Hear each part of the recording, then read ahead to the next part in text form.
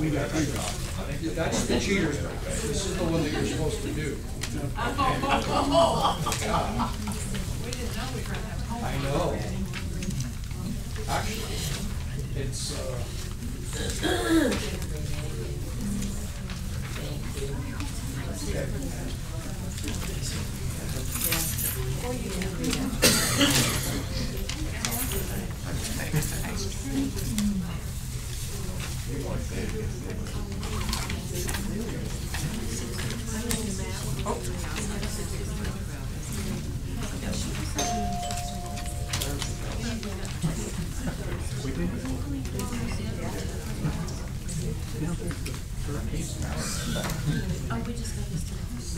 he does. We might need two more.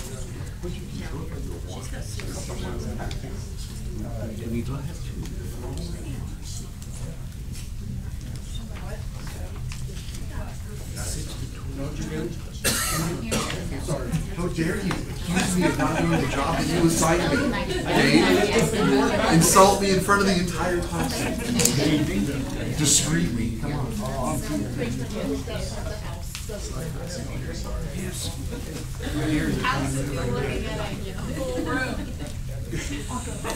Good evening, everyone. We're going to start before any more trouble starts. Let's go to our Heavenly Father in prayer and bring some order. Let's bow. Oh, glorious God, our righteous Heavenly Father, we're so very thankful for the time this evening to come together, to open our minds and hearts to your word, to allow it to guide us, to train us, to enlighten us to all the things that are truly necessary to be those who overcome in this life. We pray for wisdom and knowledge and the ability to remember what we learn. We pray that we can recall it when we need it the most, as the Lord himself did when he's faced with Satan, to be able to say, "It is written." We pray, Father, that not only do you give us this guidance, but the understanding of how much you have loved us and how much you have provided for us through Christ Jesus, our Savior and our King. We pray, Father, that we live in thanksgiving, being thankful always, being prayerful always, being joyful always, knowing that we have all these treasures that you have stored up for us in our service to you. We pray that you bless us as a Christian family. Help us to love each other and elevate the needs of others above our own, so that we can serve each other and submit to one another in fear of you. And we pray, Father, in doing such, the world can see you in us. We pray, Father, for the courage and the strength to preach and teach your word to all who ask. We pray, Father, to live in such a way as not to bring shame to what we share in the word. We ask that you bless the sick, comfort them, those recovering from surgeries, those about to have surgeries, those who are advanced in years and long-term care. We pray that you bless them all, touch them, and comfort them. We give thanks for those that you have restored back to us, as always, being thankful for the blessings that you give us. Help us, Father, to not only see your wisdom in our study tonight, but to emulate the practices of those who have gone on before us, to show us how to walk faithful, how to walk pleasing you in all that they said and did. This is our prayer in Christ Jesus' holy and precious name. Amen. Okay, we're going to start in Acts chapter 13, pick up where we left off last week. But just as a refresher, the blank map that you should have, this map here, this map is for you to draw on, for you to write on, for you to be able to, at each location, not only draw the line from there to the next place, but on the back of the map, as you see in the written instructions on the bottom, it's the job of the class in each location to write a summary of what takes place there, so that we can remember in the journey as we go each location, the significance of the location, and begin to see the work of the Apostle Paul in this first journey, which will continue into the second and into the third journey, etc. And see not only what he did, but the success of the gospel preached to those that it was shared with, the things that had to be overcome in order to share the truth. All these things become pertinent. Now, we began Acts chapter 13. I believe it was a couple weeks ago now. We had a gospel meeting in here between. I kind of lost track of time. But did you get maps and sheets? Okay, good. We began in chapter 13 in Antioch of Syria. Syria. Good. And why is it important to differentiate the Antiochs? Because there's a bunch of them. Good. We're going to find that out here just a little bit further in chapter 13. When we get to Pisidia, we're going to have another Antioch involved in our study. But we began in Acts chapter 13 in Antioch of Syria. And Barnabas and Saul are selected out by the Spirit and then laid hands on by the brethren, showing their approval in the situation for the work that they're going to be sent to do. As I mentioned, when we get back in chapter 14, at the end of chapter 14, at the end of the journey, they are going to report back to the church in Antioch the events of the entire journey to that congregation. This is the home congregation, if you will, for Saul and Barnabas. These are the ones who are going to initially send them out and support them in this work as they go. With all that said, from Antioch, we go from there then to where? Who remembers? The Isle of Cyprus. Not yet. We had to get a ship first, remember? We went down the navigable, that was hard to say, navigable river to Seleucia. Seleucia is the seaport for Antioch. And whether they walked or went down the river is really irrelevant. They followed it down to Seleucia, where they picked up a ship. So the only thing on the back of your map for a summary of Seleucia is that's where they're going to have picked up the ship. To go now then to Cyprus, as it was shared. Now when we go from Cyprus, we're going to go first to where in Cyprus? Salamis. Good. And Paul, as we discussed in great detail, Paul is going to go into the synagogue. It's going to become his custom. Acts chapter 17, I believe it's about verse 2. Luke even records that as Saul goes into the synagogue, it is his custom. Custom meaning that this is his practice in every city he goes into with the synagogue. Because he supports the law of Moses, right? No. What was the purpose of going in and having the custom of going into the synagogue first in the city? Audience. Okay. Yeah, an audience. Okay. He would have an audience. Not only would he have an audience, but he would be, as it will be when we get to Antioch, he's actually going to be invited to speak in the synagogue. It was a custom of the Jews that when traveling Jews came from other places, at the end of their service, they would invite those traveling to come up and give a report of what's going on in the rest of the Jewish world. Well, Paul knew that he would be invited to speak. So as his custom was, he always began in the synagogue. What we also find out, as he concludes in the synagogue, when he goes outside the synagogue, who was always going to be waiting for him? Who is he the apostle of? Apostle to the Gentiles. They would be waiting for him. Word of mouth travels fast in these communities. And they would be waiting also for their turn to hear the word of God. That's going to be a real big deal when we get to Antioch of Pisidia, especially to be the first time that Paul's going to be run out of town by the Jews because of their envy or jealousy, that he's not just sharing the gospel with them, but also with the Gentiles. We'll see that when we get there. Okay. So in Salamis, he preaches in the synagogues. Nothing else was reported by Luke as to the success of the gospel, other than we know historically as we go, Barnabas and John Mark are from Cyprus. They're going to go back to Cyprus at the end of Acts chapter 15. There are churches there. The gospel is going to have its effect both in Salamis and in Paphos that we go to next. So from Salamis then we go to Paphos. Paphos is on the far western side of the island. And we go down and around the bottom of the island following the sea. Why? Mountains. Cyprus is a mountainous terrain. I think I actually have a slide for that. There we go. You can see the large mountain range here. This one here, it kind of cuts the island in half.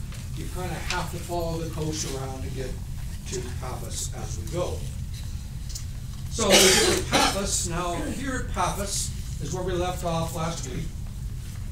They have come across the proconsul, the Roman governor of the island of Cyprus. His name is Sergius Paulus, right? And Sergius Paulus is a man who is wise. He's seeking knowledge. He wants to hear from Barnabas and Saul. And right before they're going to be resisted by Elymas, Luke is also going to share with us in what about verse number 9, actually it's right after Elymas the sorcerer is going to try to resist them.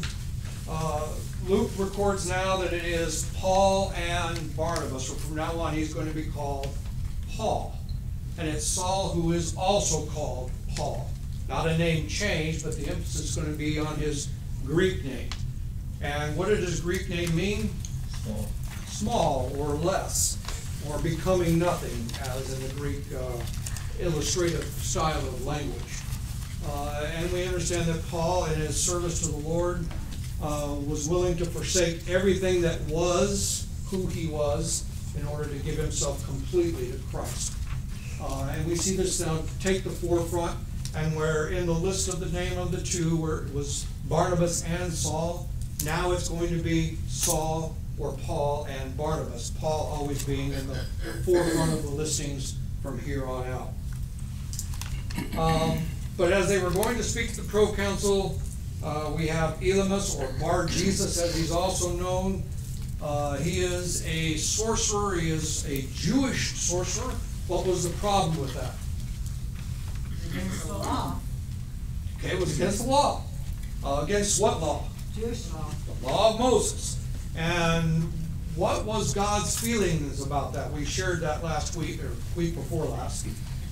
Going back to Deuteronomy, what was God's feelings about these practices surrounding sorcery, divination, soothsaying? Detestable. Stone them. Stone them. God considered them to be an abomination. Such practices as were related specifically around idolatry. And how did he want Israel to think about idolatry? You shall have no other gods before me. Exodus chapter 20. He said, I am a jealous God. What was Israel's problem for the majority of their history? Was it not the flirtation with the idols that were around them and the kingdoms that were around them that served these idols? Yes. In much the same way as Paul would tell Christians in the first century that in Colossians chapter 3 and verse 5, that idolatry is covetousness. What's covetousness? What's covetousness? Desiring something. I want, I need, I like, give it to me. And somebody else has. What somebody else has, I want it. And can we be guilty of idolatry then today? Yes. Absolutely. So we must be on guard of the same things. And if idolatry is covetousness, and it is the things that are around us that others have that we then desire, is it not the same as having the nations around us that we then desire to be like? It's the same practice, isn't it? Over and over again. That's why we must be on guard against the things of this world.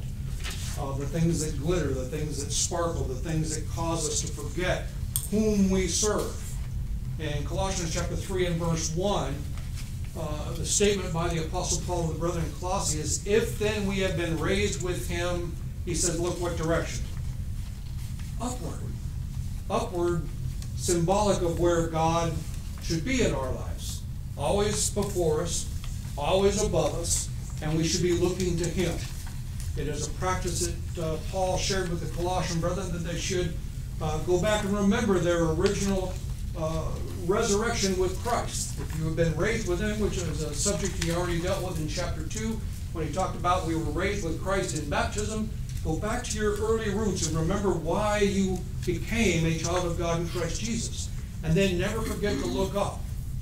Then he goes on in the next 3 verses and tells them, in every sense or every tense of our service to the Lord, from Colossians chapter 3, verse 1 through verse 4, where we have our beginning, which is looking back, he says our present is to be wrapped up in Christ. The concept of being wrapped up as Christ, or cloaked with Christ, if you will, is not that we're to separate ourselves from the world completely as if we don't belong to it, but to be so wrapped up in Christ that we begin to look like who? Like Him.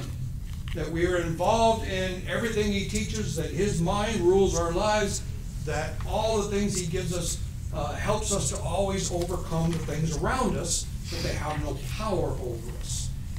Then he says for us to then think about our hope. Our hope is our future.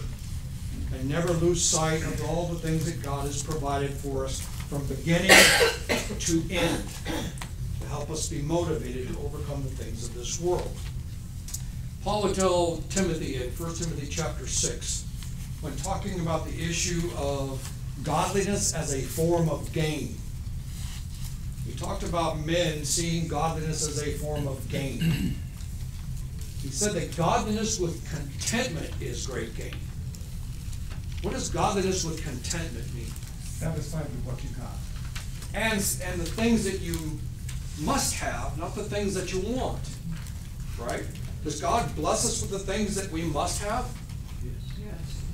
I look down at them. I'm not missing too many meals. Most all of us work with our hands, are able to work with our hands, are able to support one another, provide for one another as brethren, and so forth. But it is the heavenly things that He provides us that give us great. I always love the language, great gain.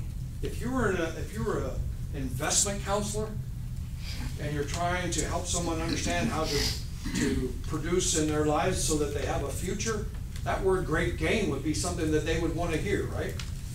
Paul says, godliness with contentment, it's great gain. That's an investment worth having, Dan. If by our service to God we have less than those around us, we should be thankful for our poverty. Absolutely. And be content like the Apostle Paul was in everything that he did. He was content. And he did not have great affluence like some of the people around him. Philippians chapter 4. And by the way, this is the correct context for Philippians chapter 4. We all love the passage, I can do all things through Christ who strengthens me. That's on the end of that Paul, no matter what state he found himself in, whether he had ample or he had nothing, he could serve the Lord because Christ gave him the strength in the Word to do that. Had nothing to do with the way it's being used in the world today, where a fellow's going to go out and build him a new garage. And, I can do all things with Christ strengthens me. That's not what he was talking about. It's not what I can do. It's simply what I can learn that God has given me, that gives me all the tools necessary to serve Him. And no matter what state I find myself, poor or wealthy, everything necessary to serve Him is given. And that should be our mindset going forward. Good. All right, so Elymas, who's had Sergius Paulus's ear all this time, is going to resist Paul from sharing the truth with Sergius Paulus. Now, we already know that this is a Jew, a sorcerer, who is already shown that he has no care for the laws of God that he claimed that he should be serving God under. But Paul's going to make sure that we understand his heart. If you look real quick at verse 10, as Paul looks intently at Elymas, he says, "O full of deceit and all fraud, you son of the devil, you enemy of all righteousness, will you not cease perverting the straight ways of the Lord?" Now that, beyond a shadow of a doubt, the Spirit that God was provided through the Apostle Paul has relegated for our understanding the true nature of this man. Is he interested in God's will at all? No. And these terms that are used here are powerful in terms of describing the true nature of his heart. Nothing that I ever want to be associated with my name. And I hope that we appreciate that. So in John chapter 8 and verse 44, Jesus was speaking to his own people. And earlier, before we get to verse 44, he said, "You shall know the truth, and the truth shall set you free." And when they heard that term, "set us free," they went at Jesus. "Well, we're not slaves to anyone." Now, first of all, that was a lie, wasn't it? They've been a ruled nation going all the way back to Babylon, haven't they? They have never been independent of anyone. But in the case that Jesus was talking, the freedom he was talking about was freedom from something that separated them from God in a worse way. Freedom from what? Sin. And the truth would set them free from that. But yet, in this situation, they would come at it. They would talk about the fact that he couldn't be any part of Abraham and so forth. And Jesus is finally going to say, if you really understand Abraham, you would listen to me. He spoke of me. But he said, you can't hear because you are of your father, the devil.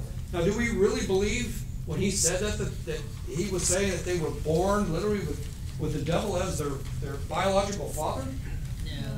No. That term, son of, means characteristics of. Okay. Now, Bar Jesus, that's the son of Jesus, as was Elias's Jewish name. But at the same time, it also meant the characteristics of his father. In the same way we have the term in John chapter 17, Jesus used concerning Judas, he called him son of perdition.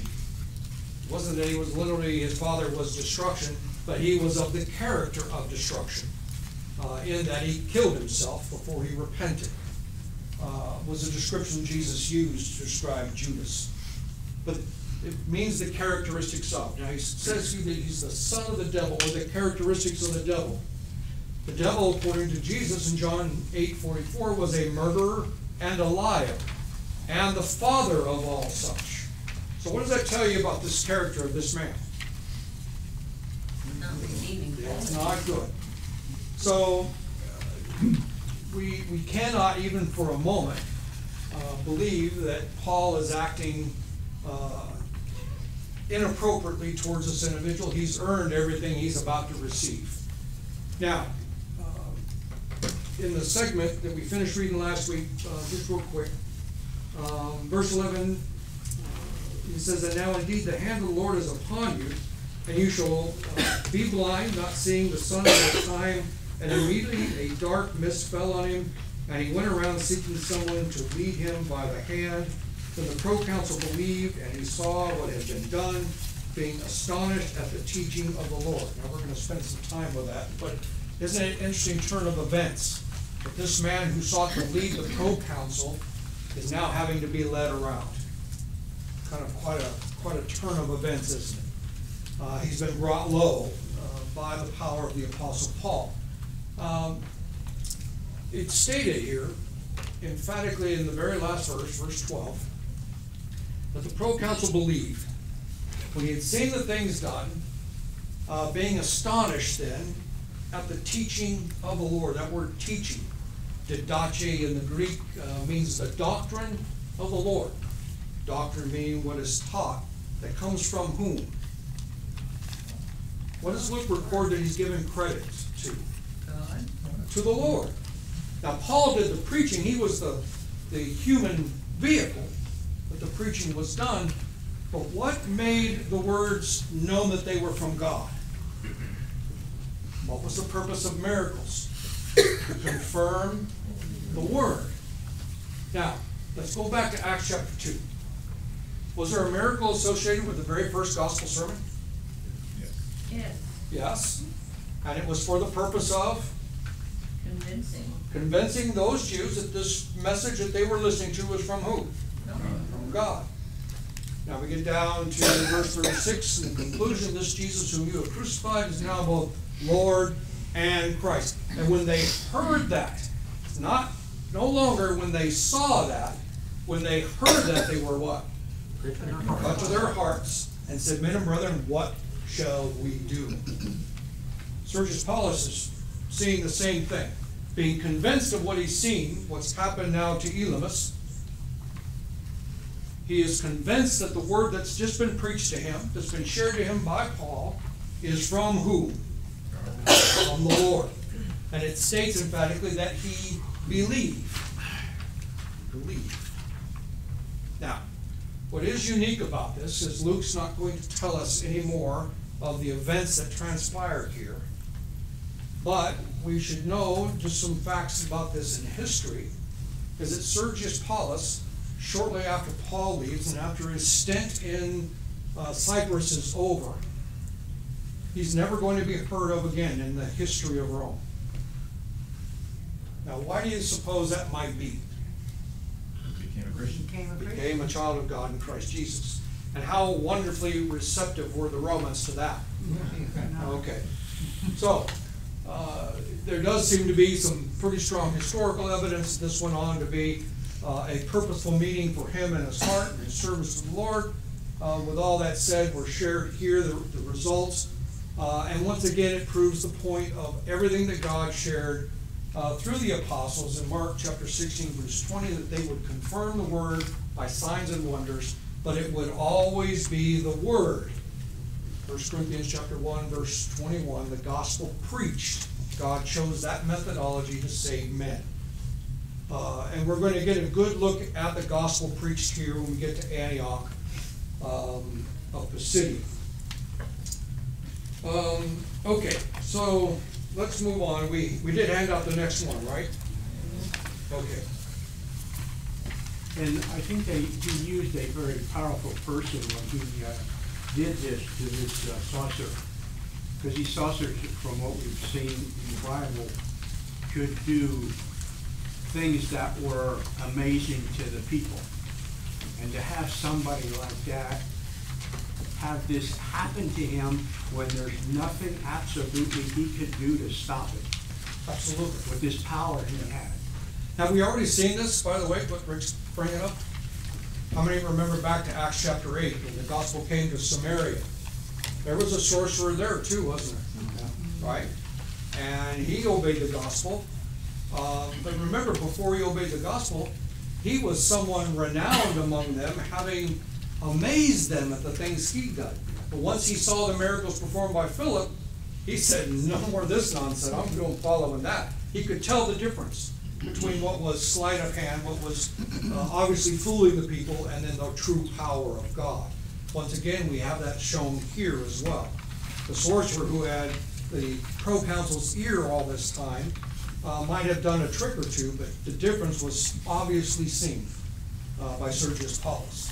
And the effect allowed his ears to open and his heart absorb the message. Perfect. Good comment too, by the way.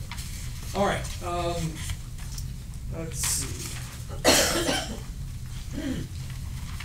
So let's talk about Paphos as a summary. So on the back of your sheet, you should have already drawn the line from Salamis to Paphos, but on the back of your sheet, you should have a summary of Paphos. Paul and Barnabas came across Sergius Paulus.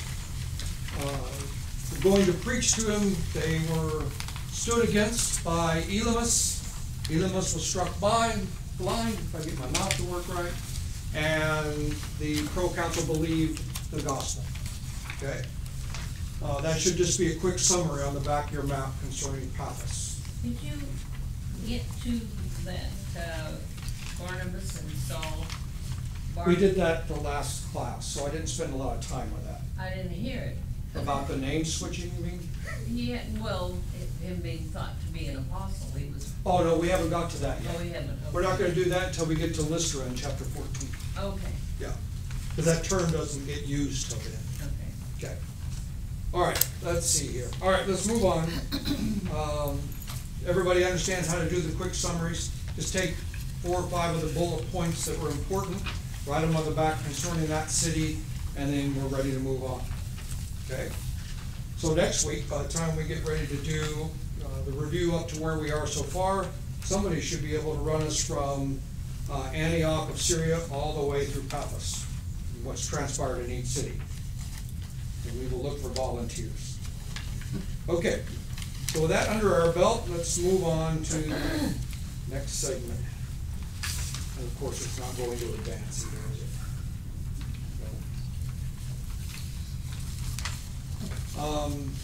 John's in one of these classes real close, if someone will come fetch him up so we can move on. And while he's doing that, let's go ahead and do some reading real quick. Let's take a look at verse 13. Do you know how to move it forward?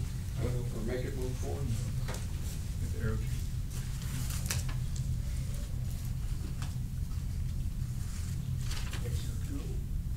It's not going, it mouse doesn't work.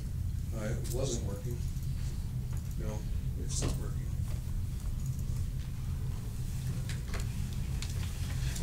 All right, let's go ahead and read while they're figuring this out. Verse 13 of chapter 13 says, "Now when Paul and his party set sail from Paphos, they came to Perga in Pamphylia, and John, departing from them, returned to Jerusalem.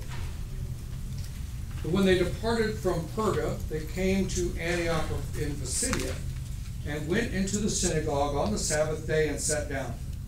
And after the reading of the law and the prophets, the rulers of the synagogue sent to them, saying," there we go, we're good, thank you. "Saying, men and brethren, if you have any word of exhortation for the people, say on." All right. So, as we get ready to take a look at this, let's quickly look at the geography real fast. Pamphylia is the small Roman province. You should be able to see on your maps here. It's, thanks, Doug.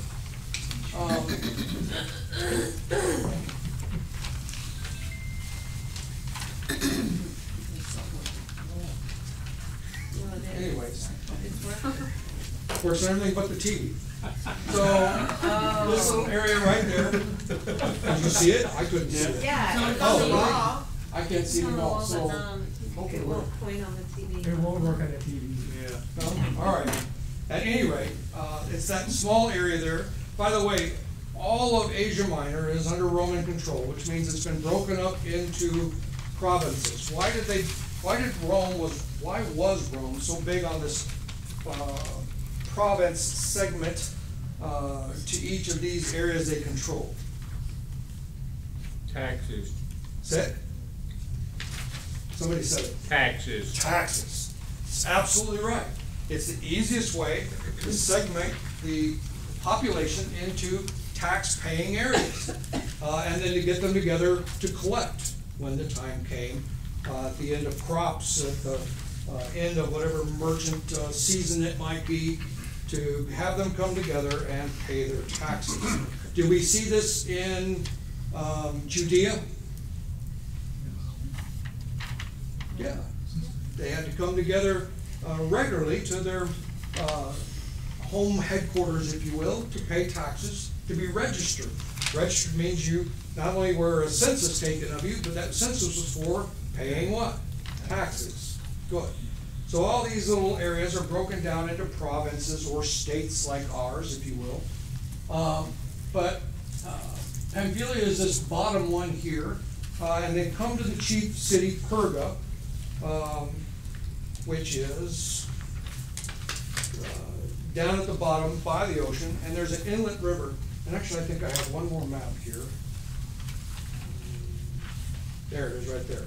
This gives you a little idea of the terrain. You see coming into Pamphylia, this little province on the bottom, Perga's on this eastern side. Italia, we're on our way out, is going to be on this western side of this same inlet, this low-lying area that allows, from the harbors there, merchandise to come inland. And they're going to come in from this side, they're going to come out from the far west side at the end of the journey. So it gives you a little bit of idea of the terrain that they're dealing with going in. Now something happens here in the first verse when they arrive here that we need to talk about for just a minute. John Mark. Now, John Mark has been with them since they left Antioch of Syria. He has traveled with them. Luke records that he's going to travel with them as their assistant. But as they come here to Perga, John Mark is going to turn around and go back to Jerusalem. Okay? Now, Luke does not share with us here why that is. But if you go to Acts chapter 15, at the end of Acts chapter 15, when Paul sets it in his mind that he wants to go back to the congregations that he established on the first journey, speaking to Barnabas, Barnabas says, great, but I want to take John Mark. Paul says, nope. Not only does he say no, there's quite a little disagreement between the two of them about it. So much so that Barnabas and John Mark are just going to leave and go to Cyprus. And Paul's going to take Silas and he's going to go instead. Now, we're never told exactly what the problem was between them. And rest assured that later in the service, especially to the Apostle Paul, whether it's Colossians chapter 4 or 2 Timothy chapter 4, we learn that John Mark becomes very profitable in his service not only to the Lord, but even to Paul. We also learn in 1 Peter chapter 5 that John Mark becomes to Peter like Timothy was to Paul, like a son in the faith, and Peter even mentions him in that light. So whatever the reason is that John Mark has left here, and there are many who speculate, by the way, but the Scripture's left it blank for a reason, and we don't need to speculate. But Paul didn't want him to go anymore. So there was something contentious there at this early moment in his service. But he would mature in Christ, and whatever it was, obviously they got by. Remember in Philippians chapter 4, he tells the brethren in Philippi to take Euodia and Syntyche. He says, you brethren who are spiritual, help these two sisters get along. Well, how could he say that if he couldn't get along with brethren and work through issues? We see that Paul would practice what he preaches, and he would learn to re-establish kinships in the Lord, serve in the faith, and become strong in the Lord. It's an interesting thing that he brings that out in the Scripture, because people have the wrong idea, thinking Christians back then got along, but nowadays we don't, and that's not right. Absolutely. But I do appreciate, and I hope we should too, that the first century Christians, they may not have had moments where they always got along. Obviously, by Philippians chapter 4, that was the case there in Philippi between the two ladies. Doesn't tell us why. He just tells them, you who are spiritual, help them. Help them get over whatever's caused them to be against each other. But in that, he never said run off and go to another group, did he? He put the onus on the brethren to serve one another, to submit to one another, and to provide for one another what was necessary to be unified in Christ above themselves. That takes place here, together, in love, considering ourselves in that moment, as Galatians teaches in chapter 6. When we help erring brethren, we're to consider them as we would want to be considered in the same place. We would want somebody to come put me back on the right path. I hope. Right? But when we act in love towards one another, when we share what's most important with the Lord's purposes above ourselves, the unity that's so important to the health of the body of Christ is achievable. But we have to seek His will in it.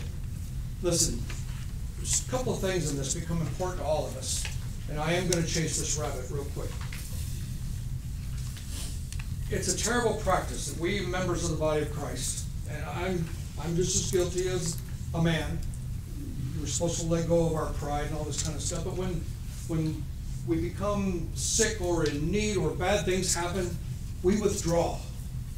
We kind of suck it in. Well, it's mine to take care of. Why did God give me this family? If He didn't want this family to help me, if He didn't want me to be able to go, by the way, James chapter 5 says, confess your sins to one another. And it's not even that it has to be a sin. It can be a weakness, a moment where I need some help. I can go to Mike, and Mike, I'm struggling with this. Mike said, see, Dave, you know what? I did too back this time. Here's what I did. These things are important. There's a reason that God gave us this family. There's a reason that He put us in a body of Christ to work and labor. You hear the term? Work and labor together? If you're going to plow a field, it's much easier to do it all a bunch of you than you all by yourself, isn't it? We're going to mow grass here pretty soon. It's better to do it as a team, isn't it? One, pride may have nothing to do with it. Well, it is absolutely what it is. But what I'm trying to hope you get to is this. First, don't be so prideful that you withdraw. God wants you to come and receive the help you need so that He can regain your heart and give you the strength to overcome. But He put us in a family for that reason. And the second thing is, don't quit. Don't run off. You're part of this family. You have made yourself a member of this family. You have put yourself in subjection to shepherds of this family. Don't run away. If you can't come to a solution because you don't get what you want, listen to the words. What you want. What about what God wants? For you and for all of us. Learn to listen to the voices that are talking to you. Don't let them cause you to exit stage left, to withdraw into those ugly holes where you're all alone and you're left to deal with this thing running between your ears, which is the worst possible thing that you could spend time with. Because in those dark moments with Mrs. Control, everybody hates me, nobody likes me, think I'll go eat worms, however the song goes. But we build this woe is me, don't we? We go see brethren lift us back up. They might tell us things that are hard and things we need to hear, but they lift us back up, don't they? Listen, those are two important rules to learning to serve. These Christians, they were commanded to do these things together and told to help each other. But God knew that not all personalities would mesh. But one thing He did say is we can love everyone. Absolutely. And it's why He emphasizes it so much, in my opinion. So there's a passage I want you to write down. It's easy to memorize.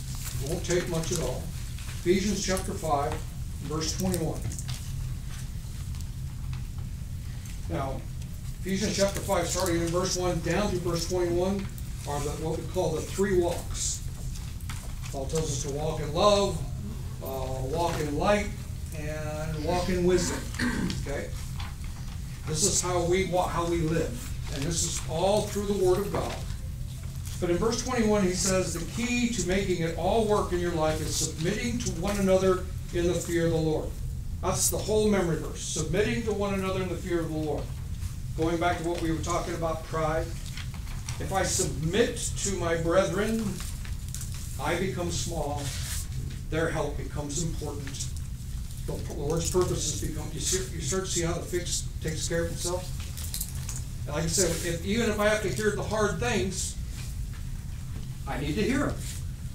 We get the chip off our shoulder. I like the word selfish instead of pride. Absolutely. That's when a lot of problems in marriage. We become selfish. It's what I want. Exactly what I was saying. Very good. That's perfect. Sounds like you were in marriage class and everything. Which one? The Lord's. That's important. All right, so I chased that rabbit. I didn't mean to go, but these are important things for us to hear. And we can't have a Bible class where we talk about the importance of these things. We're missing the boat. So I don't mind chasing those kind of rabbits. All right, so let's bring it back now on topic before that last ding-dong goes. Okay, we talked about John Mark. It's in your notes, Colossians chapter 4, 2 Timothy chapter 4. The restoration would take place. They would become profitable to each other. So our summary of Perga is real easy. It's just the landing point into Asia Minor. They're just going to come to that area, if you will. Nothing else is shared with us other than John Mark leaves. And you might make a note that John Mark leaves in Perga. Any questions up to this point so far? Okay. Verse 14. But when they departed from Perga, they came to Antioch in Pisidia, and went into the synagogue on the Sabbath day and sat down. And that was the second. And you know, I have to stop because we don't have much time to get in there now, so we're going to have to move. We'll pick up here next week, Lord willing.